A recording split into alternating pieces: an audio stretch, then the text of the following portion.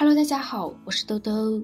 萧玄张开双手，仿佛虚压着整个天幕，他无法再在萧炎本身的实力上给予太多的帮助，但在灵魂境界上，萧玄还能助他一力。他化天幕之魂帮助萧炎，至于能否突破天境大圆满进入地境灵魂，便全看萧炎自己的造化。萧玄的声音在这片天地回荡，瞬间所有的能量体都开始颤抖，他的话也将萧炎震得有些口干舌燥。在这个世界上，只要和地字沾上关系，都是强大的代名词。斗地、地品丹药、地境灵魂。以如今大陆的情况，这三地之中，只有不需要本源地气的地境灵魂容易踏入。而按照萧炎的猜测，整个大陆上恐怕只有古元和魂天地达到了地境灵魂。萧炎回过神后，摇头苦笑着说：“这怎么可能？”萧玄古怪一笑，这的确是极为困难的事，但却并非是完全不可能。他所说的天幕之魂，并非是天幕中的那些残魂，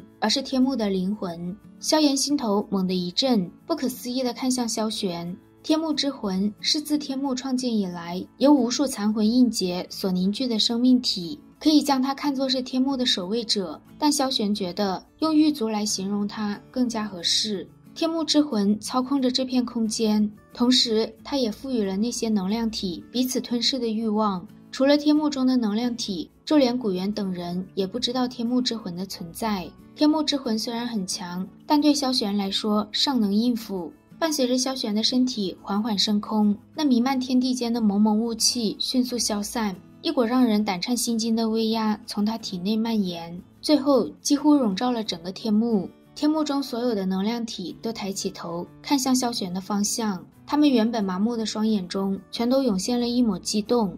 萧玄大人终于要对他出手了吗？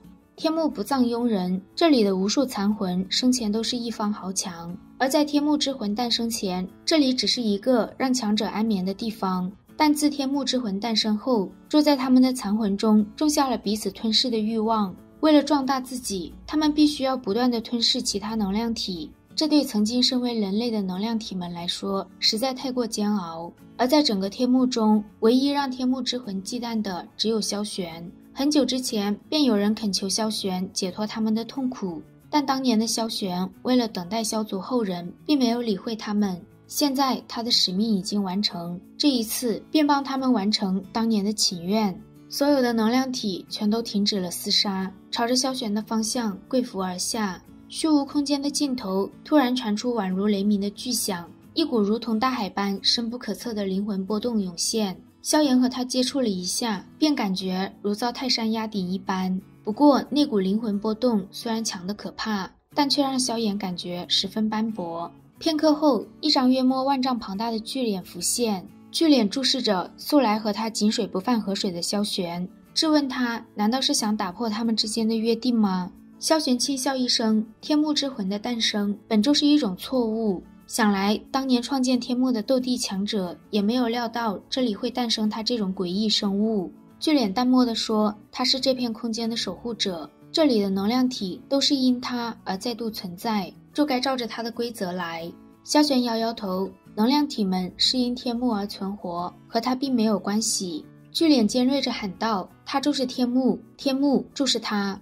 但天幕之魂的诞生就是那些能量体的残魂凝聚而成，从某种角度来说，是他们创造了天幕之魂。巨脸恼羞成怒，猛地喷出一道庞大无比的灵魂风暴。萧玄一步步走向巨脸，奇异的火焰从他身体中弥漫，将你的灵魂本源交给我吧。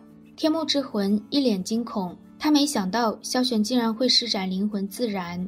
灵魂自燃类似爆体，以燃烧灵魂来获得突然增强的庞大力量，代价则是灵魂将会灰灰烟灭。对萧玄来说，他的使命已经完成，消失与否已经不再重要。他抬起泛着火焰的手掌，抓向天幕之魂。天幕之魂的巨嘴中传出剧烈的波动，仿佛有什么东西在被强行扯出来一般。巨脸想要反抗，但萧玄是以燃烧灵魂为代价，他的反抗几乎毫无作用。很快，巨脸化为了一道人影般的模样，他咆哮着说自己不会放过萧玄。萧玄不闻不顾，他的双手合拢，飞快变换出一道道复杂的印诀，一道道火焰光线在天空上交织，化为一个巨大的阵法。大阵的中央正是天幕之魂。大阵成型后，萧玄的手印一变，无数火线狠狠刺进巨脸身体中。伴随着火线的扯动，一个约莫丈许大小的光圈被扯出，光圈稍微露出一角时，便有着璀璨的光芒倾洒而下。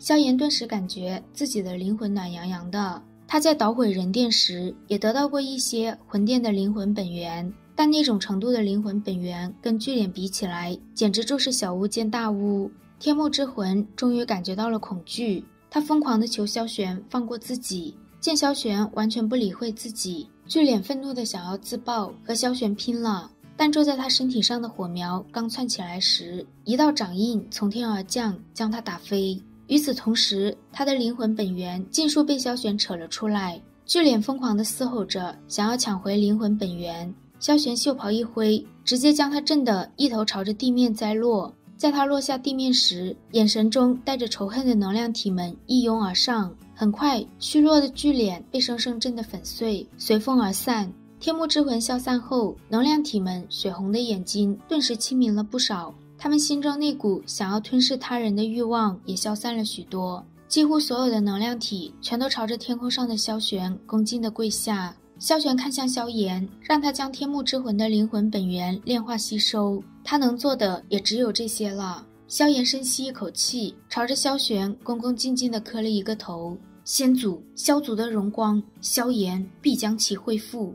而后萧炎直接走进光圈。萧玄欣慰一笑，他对萧炎这个后辈很满意，或许他真的能够完成自己当年未曾完成的事。萧玄盘腿而坐，他还有些时间，希望能够等到萧炎破关而出。